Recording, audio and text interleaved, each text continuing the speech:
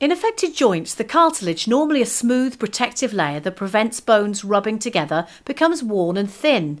The lubricating fluid inside the joint, otherwise known as synovial fluid, is also affected as the level of its lubricating ingredients declines. In response to these changes, the body produces inflammation, which contributes to the joint's stiffness and pain felt by the patient.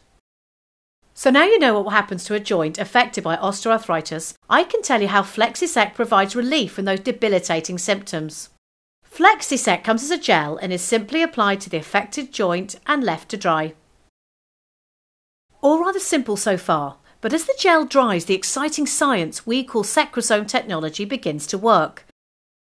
Packed inside the gel are millions of microscopic spheres called secrosome vesicles. Each secrosome is constructed mostly from naturally occurring molecules called phospholipids and is engineered to be super flexible and highly attracted to water. The water-based gel, therefore, provides a perfect environment for them to occupy. As the gel dries up, however, a secrosome is no longer comfortable and looks for the closest source of water, inside the skin.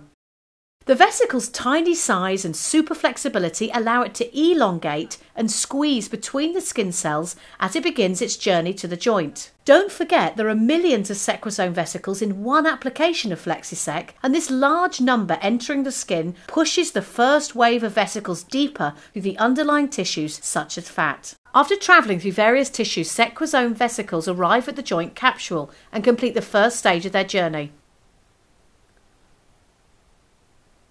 As the synovial fluid circulates around the joint and the joint surfaces press against each other, layers of vesicles are deposited all over the cartilage, building up over time and multiple applications.